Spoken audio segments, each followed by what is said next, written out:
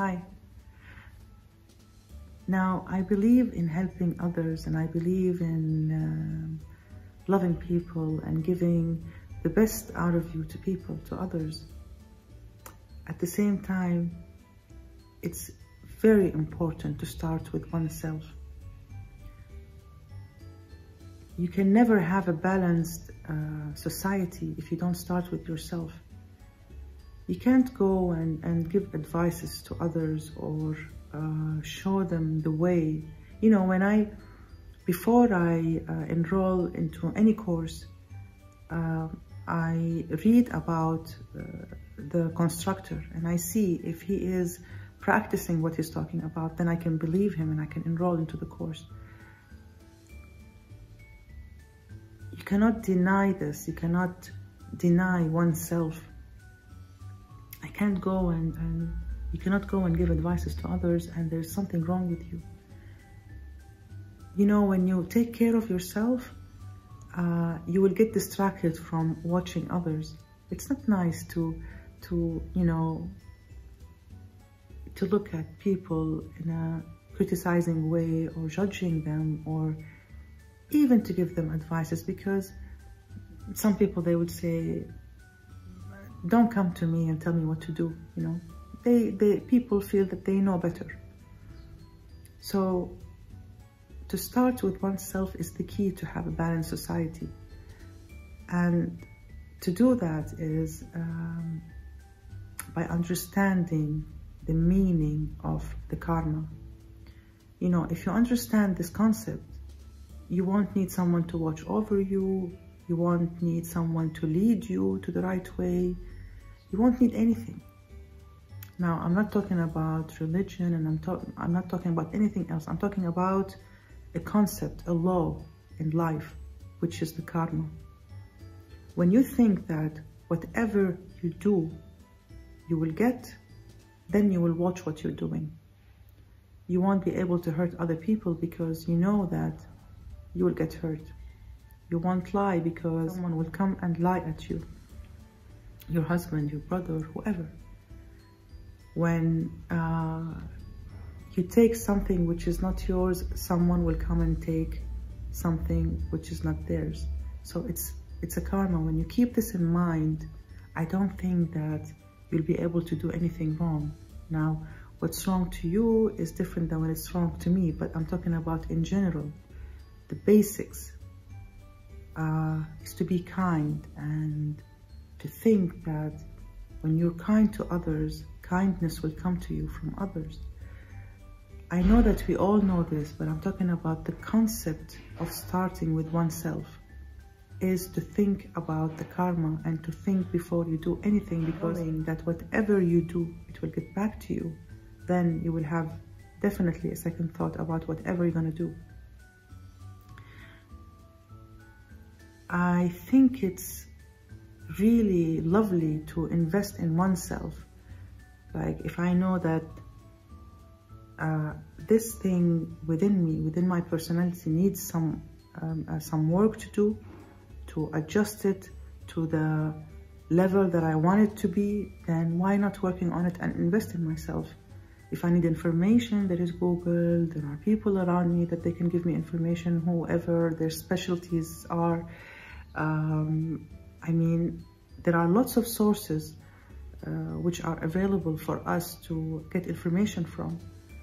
So imagine someone who lies, if they will work on themselves and they will stop lying, or someone who has hate, they will stop doing this within their hearts, and because it's harming oneself. You know, who hates people hate himself or herself.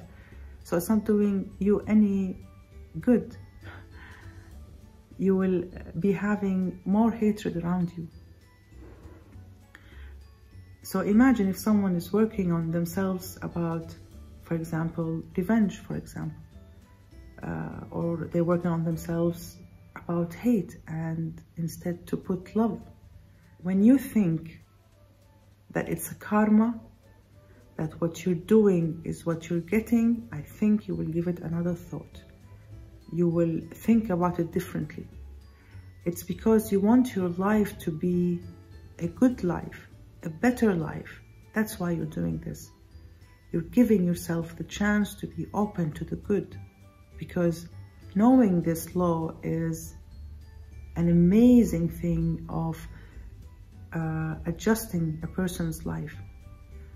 And imagine if I will be starting with myself, it's contagious, you know, happiness or kindness or the good thing is contagious. The people around you, they will get it, and they will be coming to you. Also, the people who are doing the good like you, and the people next to them, they will be also the same, and it will be a balanced society. I think if each and every one of us really convinced about this law, the karma law, I think they will make a change. There will be some changes, because nobody wants to hurt himself or herself. There are people doing this, but unconsciously. But when you know that when you get revenge, that you will get the same, I don't think that you will be doing it. It has been proven, when you get revenge, someone will come and get revenge. Also, you will be hurt. So if someone hurts you, just leave them and live and let live. They will get their karma. Why to get involved? I remember, well, she used to be a friend of mine. She went through circumstances with her life, and she was actually getting a divorce, and she has a kid, and she didn't know where to go. So she asked me if she can stay with me for some time until she manages her things. And of course, I invited her in, and she stayed with me for a whole month. During this period, I had to travel with my parents for vacation, like 2 weeks period. It was 2 or 3 weeks period, I guess. 2 weeks, I think. Anyways, after I came back, she was fine. She greeted me, and I didn't feel anything. After she told me that she wanted to leave, and she managed everything, and she left. But I started to discover that there are things which they're not there anymore, like a ring, a necklace, a whole set, some dresses. I mean, there must have been something wrong. So I discovered, to make the story short, I discovered that she was the one who stole. Imagine. I was like, for 3 days, I couldn't speak from the shock. And I had to talk to her, and she confessed, and she said that she had this since she was little, and she is suffering from psychological problems. She was raised up this way. She's doing the same with her kid. She's raising her up in the same way. Her kid, actually, I discovered that she stole some things from my daughter. To me, it was, what is this? I mean, it's something really strange. And she said that she regrets that, but the problem is that she sent, you know, I needed my things back. So she told me that she sent them already to her country, and she cannot bring them back, and there's nothing that she can do about it. I told her, now, I could have called the police, but I didn't want to do a mess. She's an only woman with a kid. Okay, even if you want to teach her a lesson, but I don't think that this is the right way. It will affect me, it will affect my kids also. To see all these scenes, you know, it will be a mess in my house. So I told her, well, for me, I was concerned about her, actually. It hurt me badly. It burned my heart to, you know, these are my things, and to steal them, it's really horrible. At the same time, I gave it another thought, and I said to myself that they're expired anyway. I used them. There were some furs, jacket furs, and jewelries and dresses, expensive ones. at the same time, I told myself that they're expired anyway, and I used them for a long time. And I mean, money and clothes and all these things, they come and go.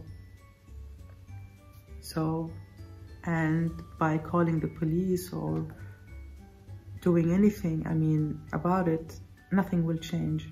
My things are not there with her. So what's the use? Is to get revenge? I'm not that type, and I don't think getting revenge will get me anything back. So my concern was her, and because I know that, I studied this. I know it's a karma. She will get hurt one day, definitely. So I told her to give me money to replace the things that she took from me, that she stole from me. And she said okay, and she did not pay me money.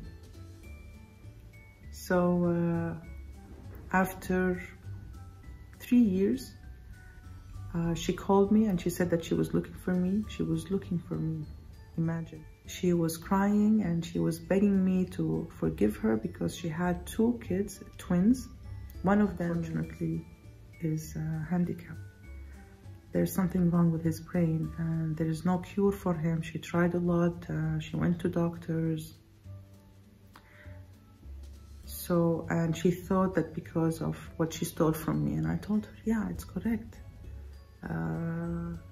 This is what happens when you take dirty money. When you take things which they don't belong to you, this is what happens. You get hurt, and I told you that from the beginning. And she said, what's your advice? I said, well, the only thing is to do the good, to give money to the poor. This is the only thing you can do, and you pray. But from my side, you've been forgiven a long time ago, and I did that not because of her and not because I'm a good person. I did that because I know who hate themselves. It will get back to me. It will fire back at me. So hating someone or trying to get a revenge won't do me good. That was the reason for me to forgive. It was hard. It wasn't an easy thing to do. But, you know, I worked on myself. And so if each one of us know about this karma, I think you will think 1,000 times before hurting others or doing the bad, whatever bad means to you. In my course, what I'm giving you is not to heal others, is to heal yourself. Because I know this is the start of a balanced society, is to start with yourself and to invest in yourself. And I'm saying in the course that don't even think about healing others, because you need to start with yourself, and the course is for beginners. So you need to start with yourself in anything you do. I don't imagine that someone can give kindness and they don't know what kindness is. I know kids, they don't know what the meaning of love is, because they saw their parents hating each other, and they've been raised up in a way that they don't know what love is. How can they give love? They don't know what is it. So to start with oneself is to understand this karma law. It is proven, it has been proven, and it's a law.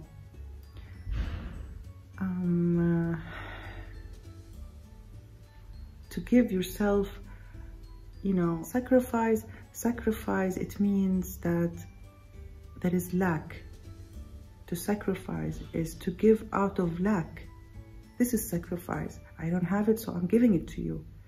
It exists, but I'm not going to give it to myself. I'm going to give it to you. What energy do you think it will be in that thing that you're giving when you're giving it out of lack? I mean, someone who sacrifices, I think they don't know that there is abundance in the world, in the universe, and there is a lot, and there is more than enough for everyone. There is water, there is money, there is food. Who thinks of sacrificing? I don't think it's something healthy, because the person that you're sacrificing for, they will feel it and they will be suffocated with your sacrifice. And also you will be suffocated with the sacrifice you're doing. When I interpret it like it's out of love and out of joy, I'm giving you kindness. It's not out of sacrificing or lack. It will be a whole different story. So, do you think we can do a better society? A balanced society, lovely society? I think we can. And the key is to start with oneself and to think about karma. Karma is amazing. I respect it. Bye.